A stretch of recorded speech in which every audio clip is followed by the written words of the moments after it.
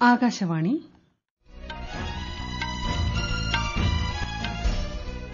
നമസ്കാരം. വാർത്തകൾ വായിക്കുന്നത് ലിൻസ സിറാജ്.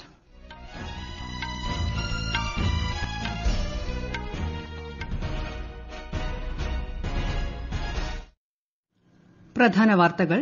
പ്രാദേശിക സാമ്പത്തിക രംഗം പ്രോത്സാഹിപ്പിക്കാനും കർഷകരെ സഹായിക്കാനും ലക്ഷ്യമിട്ടുള്ള 2 ഓർഡിനൻസുകൾ രാഷ്ട്രപതി പുറപ്പെടുവിച്ചു. പാപ്പർ നിയമസംഹിതയിൽ ഭേദഗതി വരുത്താൻ കേന്ദ്ര സർക്കാർ ഓർഡിനൻസ് പുറപ്പെടുവിച്ചു. ലഡാക്കിലെ സംഘർഷവുമായി ബന്ധപ്പെട്ട് ഇന്ത്യ ചൈന സൈനികതല ചർച്ചകൾ അല്പസമയത്തിനകം ആരംഭിക്കും. രാജ്യത്ത് സർക്കാർ റിക്രൂട്ട്മെന്റ് നടപടികളിൽ അടിസ്ഥാനപരമായ പരിഷ്കാരങ്ങൾക്ക് തുടക്കം. നോൺ ഗസറ്റഡ് തസ്തികകളിലേക്കുള്ള റിക്രൂട്ട്മെന്റിന് പൊതുയോഗ്യതാ പരീക്ഷ നടത്തും. ലോകത്ത് കോവിഡ് ബാധിച്ചവരുടെ എണ്ണം 68 ലക്ഷം കടന്നു. മരണസംഖ്യ 4 ലക്ഷത്തിലേക്ക് അടുക്കുന്നു. ഇന്ത്യയിൽ കോവിഡ് രോഗബാധിതരുടെ എണ്ണം 2.25 ലക്ഷം കടന്നു. രാജ്യത്ത് ആകെ 6348 പേരാണ് മരിച്ചത്. വാർത്തകൾ വിശദമായി. പ്രാദേശിക സാമ്പത്തിക രംഗം പ്രോത്സാഹിപ്പിക്കാനും കർഷകരെ സഹായിക്കാനും ലക്ഷ്യമിട്ടുള്ള 2 ഓർഡിനൻസുകൾ രാഷ്ട്രപതി രാംനാഥ് കോവിന്ദ് പുറപ്പെടുവിച്ചു. കാർഷികോൽപ്പന്ന വ്യാപാര പ്രോത്സാഹനം, കാർഷിക ശാക്തീകരണം എന്നീ മേഖലകളിലുള്ള ഓർഡിനൻസുകൾക്ക് കേന്ദ്ര സർക്കാർ അടുത്തിടെ അംഗീകാരം നൽകിയിരുന്നു.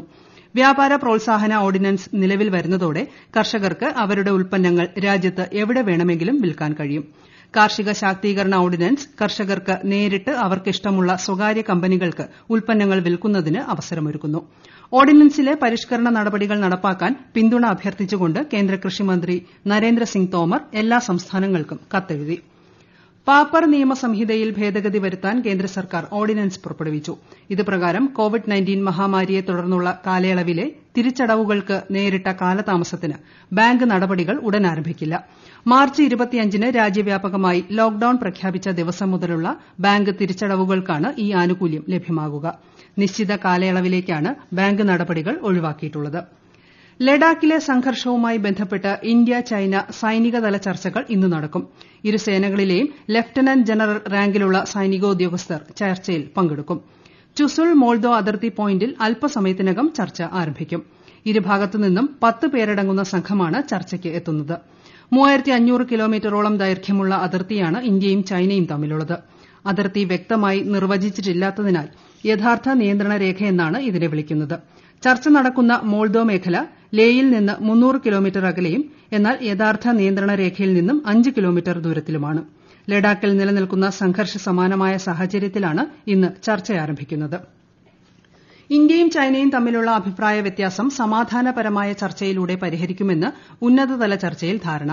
വിദേശകാര്യ മന്ത്രാലയത്തിലെ ജോയിന്റ് സെക്രട്ടറി നവീൻ ശ്രീവാസ്തവയും ചൈനീസ് വിദേശകാര്യ മന്ത്രാലയത്തിലെ ഡയറക്ടർ ജനറൽ വു ജിയാങ് വാവോയുമായി ഇന്നലെ നടന്ന വീഡിയോ കോൺഫറൻസിലാണ് ഇതു സംബന്ധിച്ച് ധാരണയിലെത്തിയത്.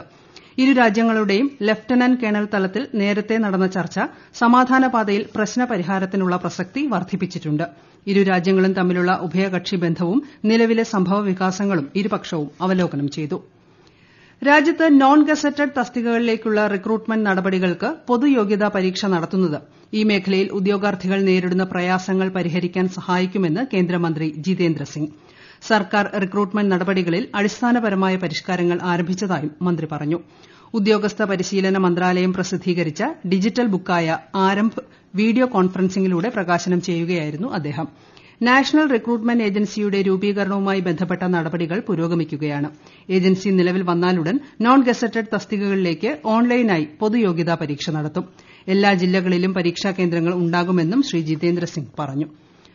കോവിഡ്-19 വ്യാപനം തടയുന്നതിന് പൊതുസ്ഥലങ്ങളിൽ എല്ലാവരും തുണി മാസ്കുകൾ ഉപയോഗിക്കുന്നത് നിർബന്ധമാക്കണമെന്ന് ലോകാരോഗ്യ സംഘടനയുടെ പുതിയ മാർഗ്ഗനിർദ്ദേശം. 60 വയസ്സിന് മുകളിൽ പ്രായമുള്ളവരും ഗുരുതര രോഗങ്ങളുള്ളവരും മെഡിക്കൽ മാസ്ക് ധരിക്കണമെന്നും ലോകാരോഗ്യ സംഘടന നിർദ്ദേശത്തിൽ പറയുന്നു. നേരത്തെ ആരോഗ്യ പ്രവർത്തകരും കോവിഡ് രോഗികളും അവരുടെ പരിചരണത്തിൽ ഏർപ്പെടുന്നവരും മാത്രം മാസ്ക് ധരിച്ചാൽ മതിയെന്നായിരുന്നു ലോകാരോഗ്യ സംഘടന നിർദ്ദേശിച്ചിരുന്നത്. ഇന്ത്യയിലെ ഏറ്റവും വലിയ കണ്ടെയ്നർ തുറമുഖമായ നവി മുംബൈയിലെ ജവഹർലാൽ നെഹ്റു പോർട്ട് ട്രസ്റ്റിന്റെ നൈപുണ്യ പരിശീലന കേന്ദ്രം 120 കിടക്കകളുള്ള കോവിഡ് ആശുപത്രിയാക്കി മാറ്റി. കോവിഡ് പ്രതിരോധ പ്രവർത്തനങ്ങളിൽ തദ്ദേശ ഭരണകൂടത്തെ സഹായിക്കാൻ ലക്ഷ്യമിട്ടാണ് നടപടിയെന്ന് port trust chairman Sanjay Sethi പറഞ്ഞു. ഇതുകൂടാതെ സമീപ പഞ്ചായത്തുകളിൽ പോർട്ട് ട്രസ്റ്റ് അണുനശീകരണ പ്രവർത്തനങ്ങൾ നടത്തിവരുന്നുമുണ്ട്. തമിഴ്നാട്ടിലെ മധുരയിൽ നിന്നുള്ള 13-കാരിയായ നേത്ര എന്ന പെൺകുട്ടിയെ ഐക്യരാഷ്ട്ര സംഘടനയുടെ വികസനത്തിനും സമാധാനത്തിനുമുള്ള ഗുഡ്വിൽ അംബാസിഡറായി നിയമിച്ചു. കോവിഡ് ലോക്ഡൌൺ കാലത്ത് പാവപ്പെട്ടവർക്ക് ഭക്ഷണം നൽകുന്നതിൽ അച്ഛനോടൊപ്പം നേത്ര വഹിച്ച സേവനത്തെ അംഗീകരിച്ചുകൊണ്ടാണ് നടപടി. കേശാലങ്കാര മേഖലയിൽ പണിയെടുക്കുന്ന നേത്രയുടെ അച്ഛൻ ഇതിനായി 5 ലക്ഷം രൂപയാണ് ചെലവിട്ടത്. ബുദ്ധിമുട്ട് നേരിടുന്ന സമയങ്ങളിൽ ആവശ്യക്കാർക്ക് ഇത്തരം സേവനം നൽകുന്നവരെ കഴിഞ്ഞ ഞായറാഴ്ച മൻ കി ബാത് റേഡിയോ പ്രഭാഷണ പരമ്പരയിൽ പ്രധാനമന്ത്രി നരേന്ദ്രമോദി പ്രകീർത്തിച്ചിരുന്നു. ഈ വാർത്തകൾ ആകാശവാണിയിൽ നിന്ന്.